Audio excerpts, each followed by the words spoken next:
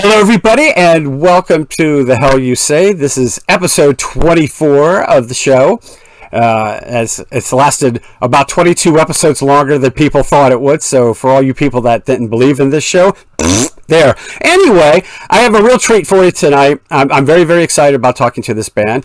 Love the name. It's one of my favorites. I'm definitely going to be asking them how they came up with this name, but it's Splattered Throat, everybody. Thanks for being on the show, everybody. I appreciate it. Thank you. I have to ask, and now you'll know what this question is. I wonder how they know that. Splattered Throat. How did you come up with the name Splattered Throat for the band? Splattered Throat was born because of lyrics. The lyrics to the pieces. Mm-hmm. I was writing lyrics. Would have been technically the first song I, as a drummer, would have written, and hummed a few of the riffs to Rob at the time, and we definitely expanded, and that's definitely Splattered Throat lyrics. Nice. The lyrics went, and that was one of the prospects of band names that were up there, and it was just the coolest one. It was sort of an attention getter, something hopefully you don't forget. Yeah, exactly. You want to get the X-rated version of it. This was Google it first. Oh, okay. And yes, it was going to go there. And I said, all right, so that can be like right below or above us or something like that. Right. Then you hit the Facebook page. If there's any Splattered Throat, no, there wasn't. So it's like, oh, this is perfect. I did the bandname.com, right, paid a fee, whatever, and so now we're up there with some of the death thrash and porn. Nice. There's nothing wrong with that. Death thrash and porn, they go together like sunshine and a lovely day. It's like it's perfect. So, but I love the name Splattered Throat. I think that's terrific. It just kind of grabs you. And it definitely tells you it's not going to be, you're not going to be covering Billie Eilish songs or anything with that name. So it's like very good, So I like that. Well, I had to find that out, but now I got to, I want everybody to, I was rude. I asked that question first, and it was rude of me, but I'm rude anyway. But would you please, everybody, introduce yourselves to the world? So, but now that I'm trying not to be rude, it's a new thing I'm working on. So tell me who you are. Let's just give a rude answer. Anyway, I'm Ken B. Splatter, and I'm the drummer. Robbie Splatter, rhythm guitar. Lead guitar. Dean, bass, and backing vocals. I'm Sheila, the vocalist. There you go. The new vocalist. Yes. I have to admit, the first time I saw you and you opened your mouth, I was not expecting what I heard. It was like, holy shit, listen to this. It was fantastic. I love hearing that. We were talking earlier, of course, of my love of the fact that you're the first woman to be on the show in the metal industry that I've had the pleasure to interview. So history being made on this historic episode. But, when you grab that mic and just, and I'm like, what the hell? That's nuts. Wow. Okay. Yeah. So I was like, really, really surprised. Now, have you always sung like that, Sheila? What was that? Have you always sung like that? Have you always had that guttural sound? No, actually, with my other band, I was doing vocals one day, and Nate comes with some really heavy riffs, and he was playing something. I was like, I don't know how to sing to that. And so the drummer at the time says to me, well, if you can't sing it, why are you here? So I decided that I didn't like that. So I went home and I cooked dinner, and I angrily looked up videos, and I taught myself how to do gutturals. Wow. Nice. I like that. How dare they tell you can't do something? That's just rude. So rude. Unbelievable. So I have to ask you all, what got you into music? What got you to go into this direction? Well, I usually will always have to mention Kiss when some sort of question is asked about my youth growing up, my bringing into the metalhood. It was Kiss's fault. I just blame him because Peter Criss was my favorite drummer. Nice. Of course, he always had a big set. Some people say I got a big set, but well, maybe not compared to Peter. But then Ace Frehley was one of my.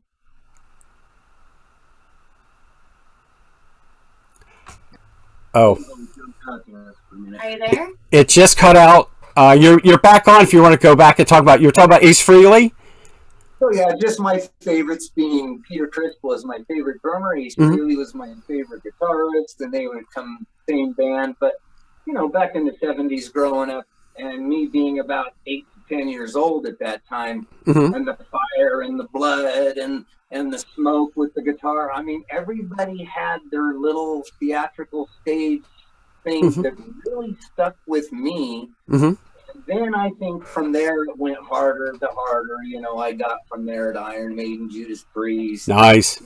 in there, and of course harder went into Pantera and Lamb of God, and so it just kind of stayed with me, but more aggressive each genre, and it broke into so many genres. To me, metal is metal, and they're all good. Yeah, nice. Please, the rest of the band, please let me know what got you doing this. Well, I mean, for me, I'm kind of a younger cat, so I had the internet, made it kind of easy for me to find underground stuff, old school thrash, death metal, black metal, and yeah, it's kind of went with that instead of like the more popular stuff, you know. Nice.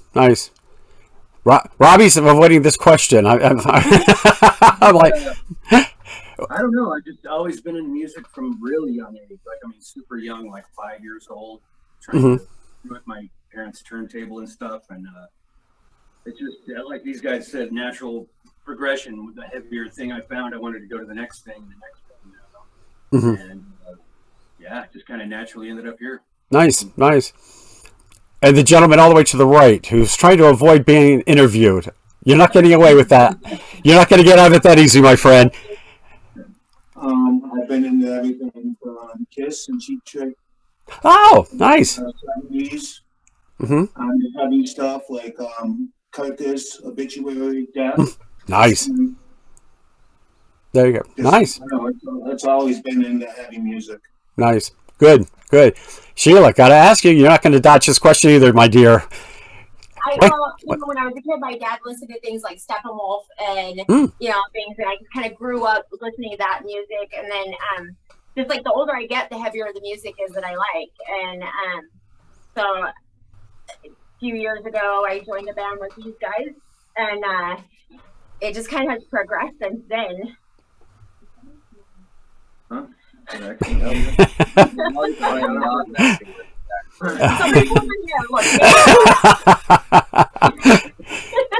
just amazed that she's a real girl. I love it. I love all your answers. I love because it's right up my alley, because I'm right there with you. When I was growing up, I was a huge Kiss fan. I had all 4 walls covered in posters.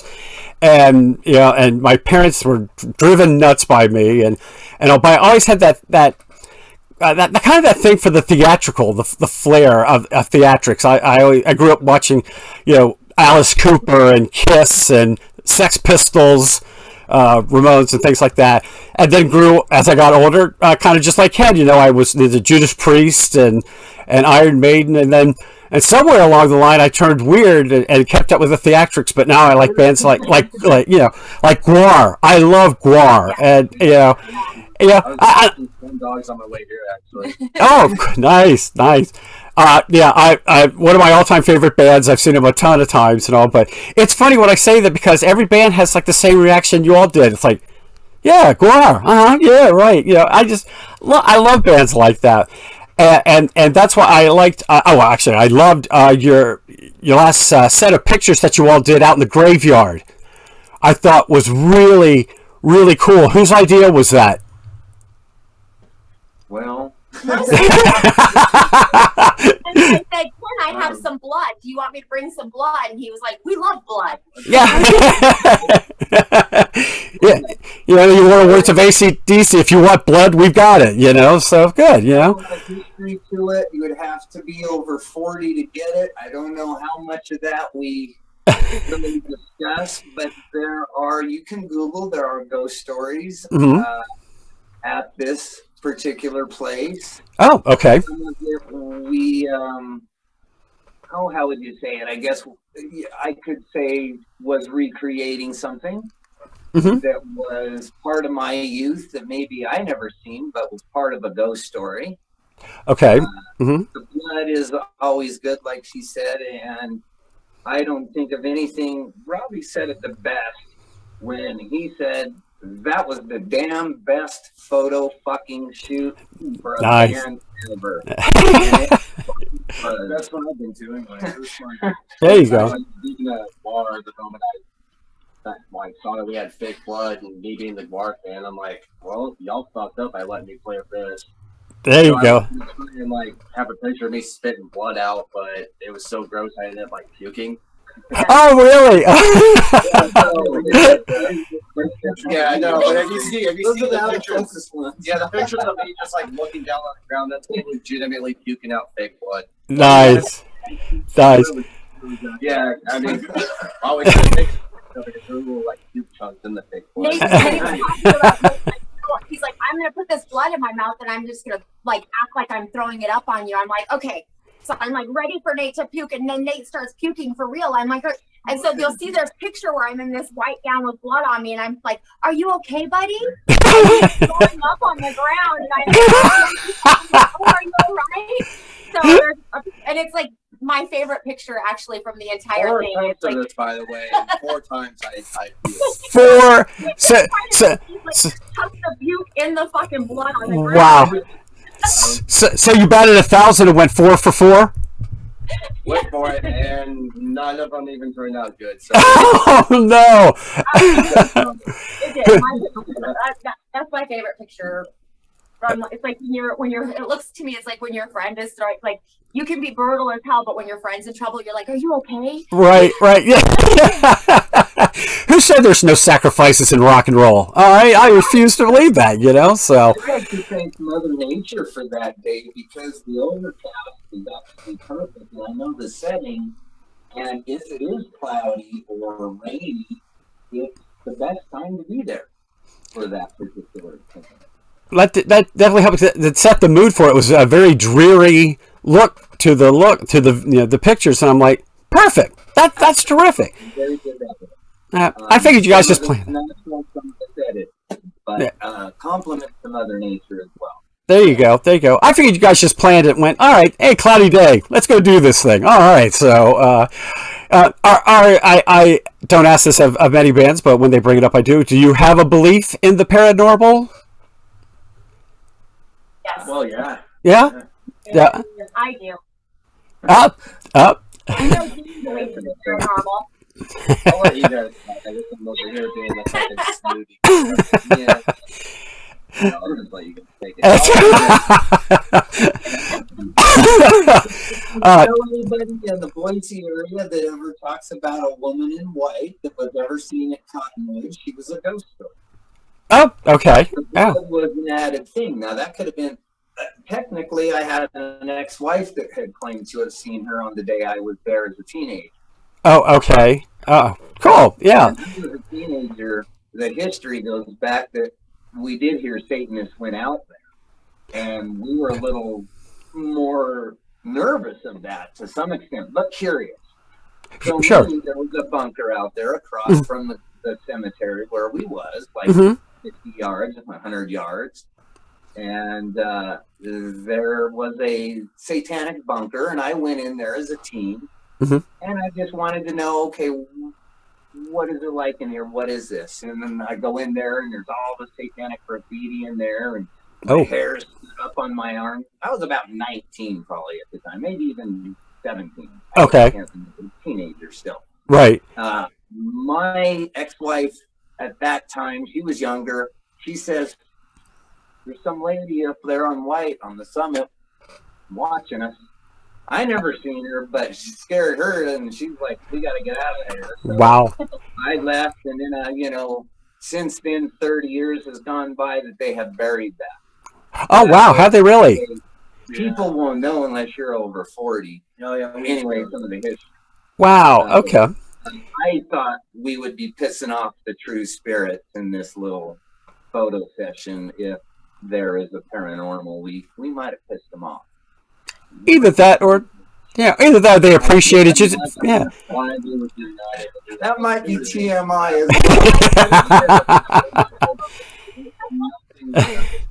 At least he's got a lot of history and a lot of good metal. You said it. Yeah, doing that kind of photo shoot too, you probably pleased the spirits. They were probably very happy to have you there. So, Some of them maybe, but yeah. If they were pissed off, screw them. Okay. Anyway, so that's how I feel. So. All right, well, so, you guys have had 2 singles in 2018, Invert the Skin, Prelude to Death. Both great tunes. Loved them all. I moved on to Tiny Pieces, the album in 2019.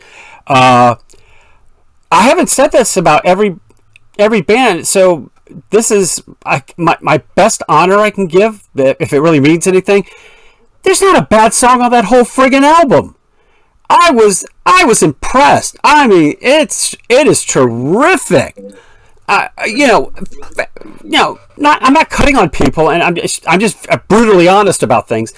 But this is one of those albums where, somebody asks, well, if you were stuck in an island, you can only take albums with you that were 10 out of 10. They were perfect albums. Which ones would you take?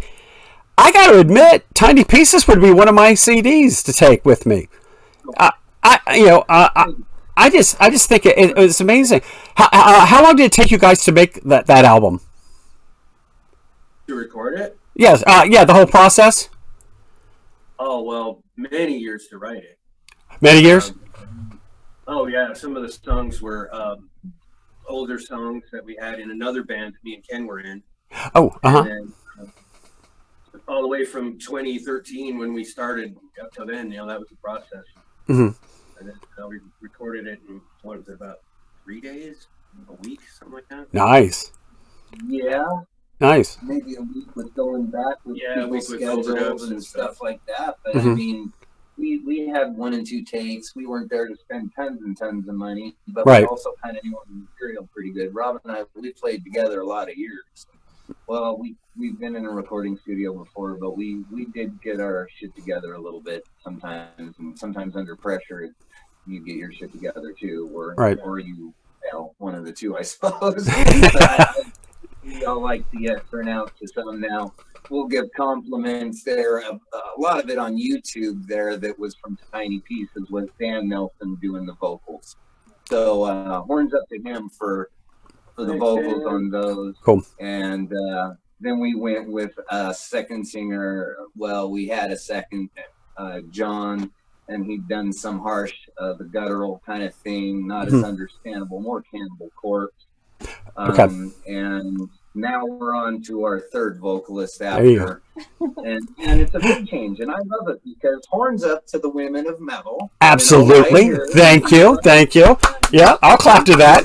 In the Boise area. So I mean, the thing there, some of the members here are Serpent Hour Rituals, and there's Splattered Throat members now, and she's got 2 great bands now. There you go. Nice.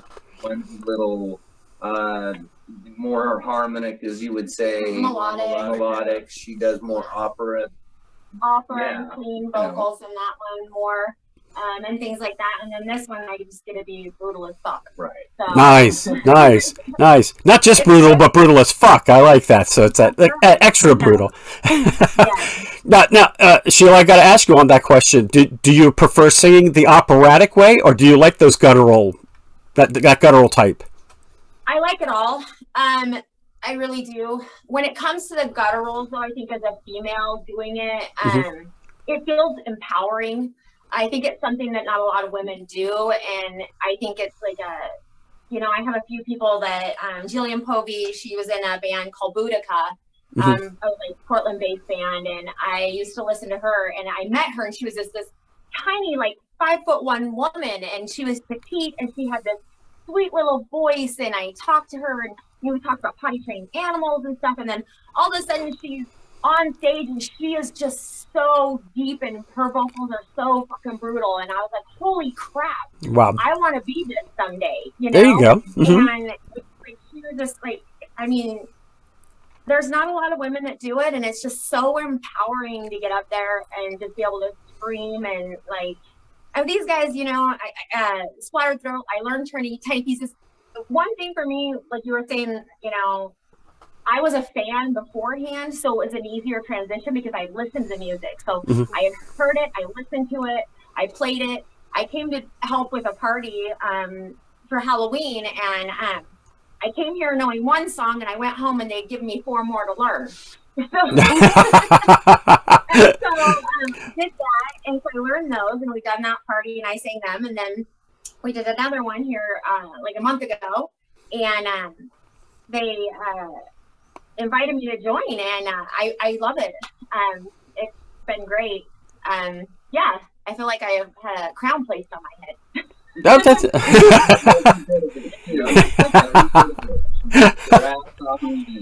and I'll be the first to say I know she did. She worked her ass off.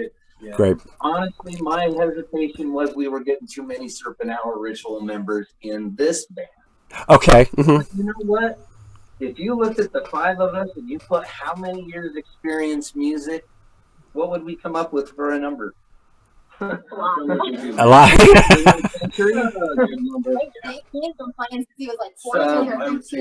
So really it doesn't matter, but they are different bands. Right. And to be extinguished as different bands. But I have 3 of their members in this one now. Wow. It was meant to be. On our lead, he's fucking badass. I have to say it. There you go. Badass. I'm okay. So. Now you're badass to me, my friend. Anybody that throws up, On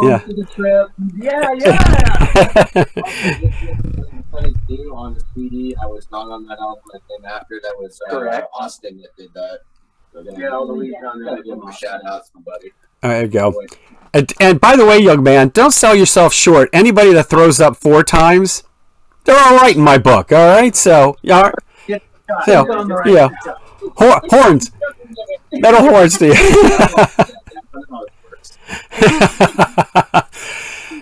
Now, I have to ask this question. I'm curious to hear what your answer is. Ever since I've started doing this show, I'm hitting Idaho a lot. And I really did not expect that. I have to admit that I expected it to be California or New York or somebody like that. But Boise, Idaho, I'm like, really? Has there always been this big metal community in Boise, or am I just having luck with Boise? Growing more and more. Yeah, there's a lot of people moving out here. Yeah, and it's got kind of a big hit there in the 90s. But it was big in like the 80s when when metal was just starting to come around everywhere. And it kind of fell off for a while, and then in the late 90s started to come back, I guess. But in the last 10 or so years, it's been pretty strong.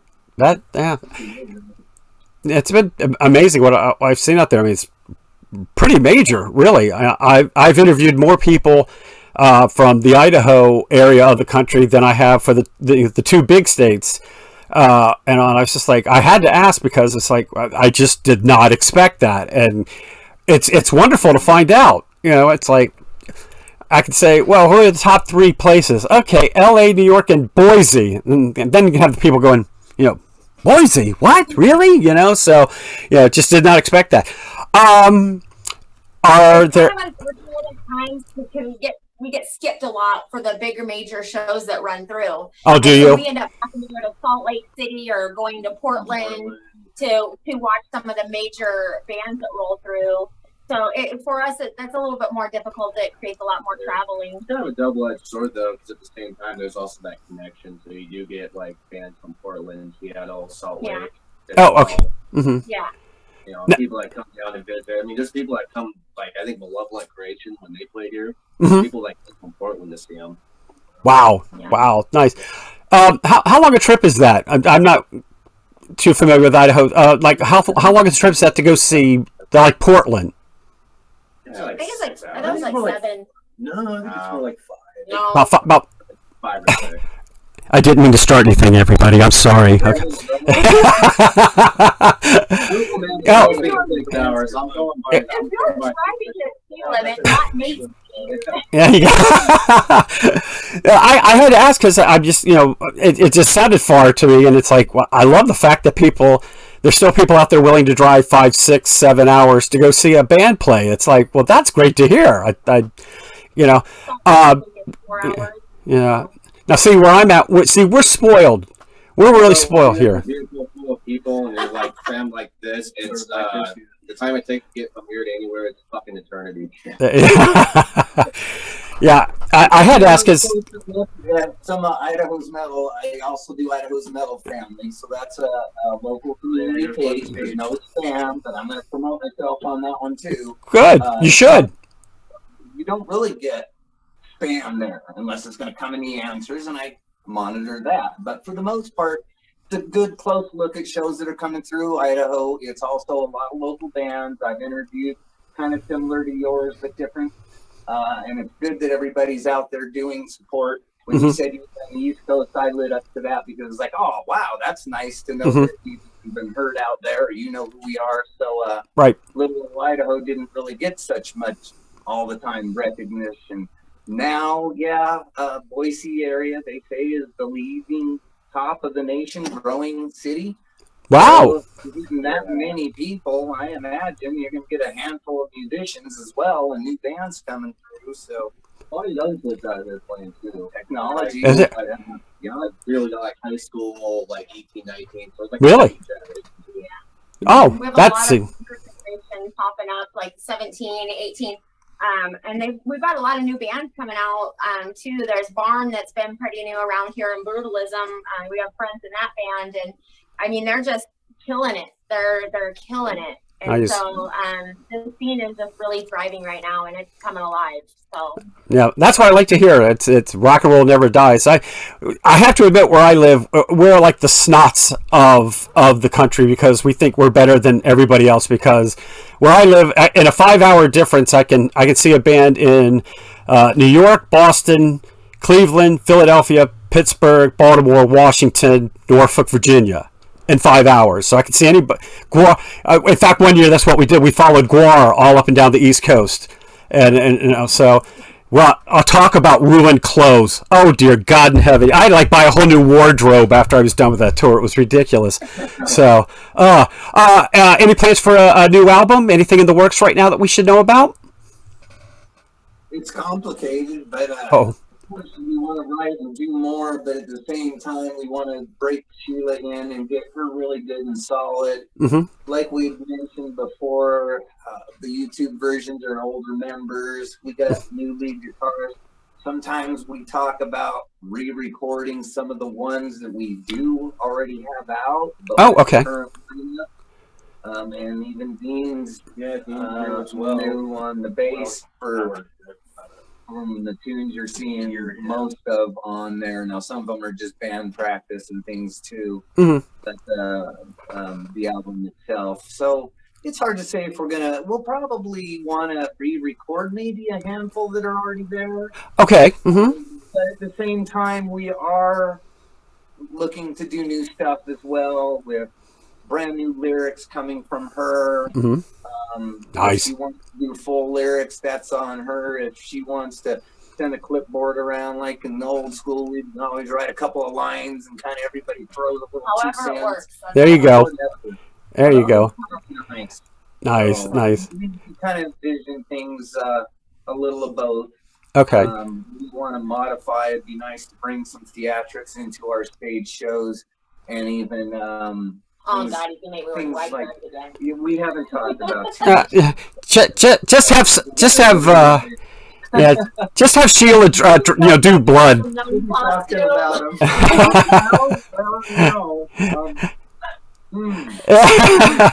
I say just have Sheila go up there and drink blood and watch how you don't throw up when you drink blood, so yeah. Well, there is a lot of cannibalism on Chinese pieces. There you go. Nice. Spaghetti with some green sauce. There you go. Well, like I said, you can't be over theatrical. I think it's I like the bands that give that theatrical kind of, yeah. Yeah, any band can get up there and stand and just play. But, when people are coming to see you, you ought to give them just a little bit more. And that's how I've always been and things like that. So, I mean, I don't think you should go up there and blow yourself up on stage or anything like that. But just a little something, But, blowing yourself up on stage would catch my interest. I think I would talk about that. There we go. I could, if you guys would let me do the honor, I'll set myself on fire on stage for you guys. How's that? Can I do that? Okay. No, we don't encourage any of I just want to be like I want to be the honorary member of Splattered Throat. Thank you. Oh, there we go. There we go. I haven't made a mosh pit I didn't like, and both my knees are still telling me up because I'm an old fart now. Thanks for all that mosh pitting you did, you stupid son of a bitch. Yeah, so. But that. The Pit Dick song, we had a song called Pit Dick, and it was about the dick and the pit. Wow. And wow. We're out there. We always want to respect and, protect your women and that. That's exactly right. Yeah. And there was some lyrics that were so harsh we couldn't understand them all. They weren't written. She may modify them. There you go. Trying to re-resurrect. Nice. I like them.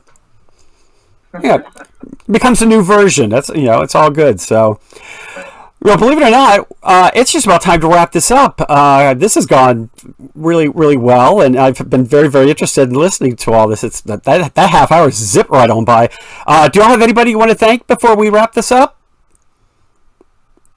No. Well, I thank you and everything you're doing from so far away. Coast to coast. Thank you. Over here. Thank you. To coast. We're one state away from the Pacific side, so there you go.